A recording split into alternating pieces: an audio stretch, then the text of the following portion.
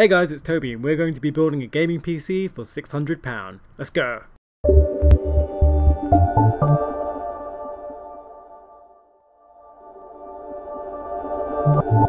Alright, first off we have the AMD Ryzen 5 3600. The 3600 is a 6-core 12-thread processor clocked at 3.6 GHz with the ability to boost up to 4.2 GHz. The 3600 is arguably one of the best processors in the world right now in terms of price to performance. What you're getting here is great single core performance and great multi-core performance. So what this means is that when you're doing anything that's CPU intensive, such as video editing, rendering, or if you're playing a CPU intensive game like City Skylines, Civ 5, Civ 6, things like that, they're going to run perfectly fine without any issues at all. In addition, this is a 7nm processor which also supports PCI Express 4.0, so you won't have to upgrade the processor anytime soon. In the box you will also find a Wraith Stealth cooler, which AMD issue as standard for most of their processors now, which means you won't have to go and buy an aftermarket cooler. So overall, the AMD Ryzen 5 3600 is the way to go for this build since it offers great performance at such a competitive price, and it is also future proof. Moving on to the graphics card, we're going to be using the Nvidia GTX 1660. The 1660 we have here is from Palette, and it is a smaller version of the normal size graphics card. However, that doesn't mean we miss out on any of the performance.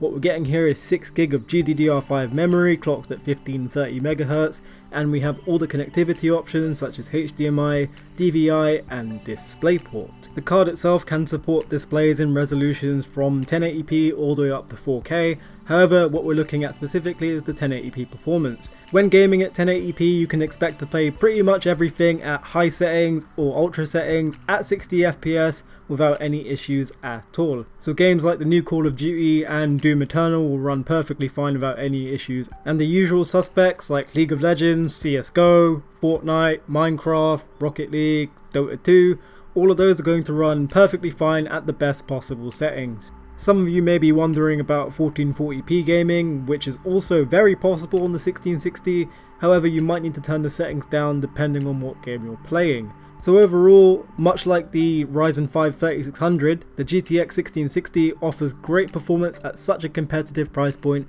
and therefore it's going to be a great option for our build. Moving on to the motherboard, we're going to be using the Asus Prime B450 Plus. The Prime B450 Plus is a great motherboard as it has support for our processor right out of the box. In addition, the motherboard also has support for pretty much everything you'll expect, such as USB 3.1 Gen 2, a USB-C port, 10100/1000 Ethernet, HD audio, up to 6 SATA 3.0 slots in addition to an M.2 drive slot, support for USB 3.1 on the front panel, and also 4 sticks of DDR4 RAM. And coming on to the RAM, we're going to be using 8GB of Corsair Vengeance. There's not much to say about this. It is the bog standard Corsair Vengeance LPX range, which is low profile. It is clocked at 3000 MHz rather than 2400 MHz. What this means is that you're going to get slightly more performance, maybe like a couple of frames in certain games. Also, since it is only one stick of 8, you have the ability to upgrade in the future to 16GB and up to 32GB with this motherboard. Now coming on to our storage options, we're going to be using the Western Digital Green M.2 SSD. This is a 240GB M.2 SSD which will fit perfectly onto the M.2 slot on our motherboard. And what we're going to put specifically on this is our operating system and any games or programs that we use very frequently, since they will boot up a lot faster than compared to say if they were on a hard drive. And speaking of hard drives, we're going to be using the 1TB Western Digital Blue.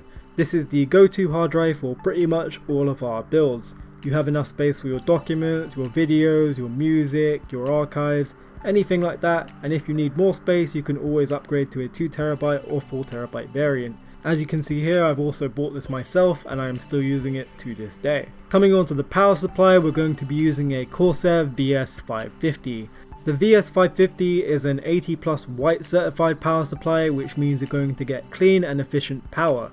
It is a non-modular power supply, which means you'll have all the cables already attached, and you can't really go wrong with this as it is a very quiet and very compact power supply which will provide more than enough power for our build. And finally, coming onto the case, we're going to be using the Corsair Spec Delta. The Spec Delta is an ATX case, which means it has more than enough space for all of our components in this build. In addition, it also has 4 120mm fans, 3 of which are RGB, as you can see on the front panel. This is not only good for airflow, but it also makes use of the RGB header on the motherboard. The case also has a tempered glass side panel along with a mesh front panel, which is very good at seeing the build in all of its glory. Now, case options are kind of subjective, so I will also include some alternatives in the build guide, which you can find linked in the description below. And yeah, that's it guys, thanks for listening. Leave us a like if you like this video, leave us some feedback down below in the comments. If you're considering buying any or all of these components, please use our links as it does help us out a lot. Check out our social media, especially the Twitch account, as we'll be streaming more often. Don't forget to subscribe, and we'll catch you next time.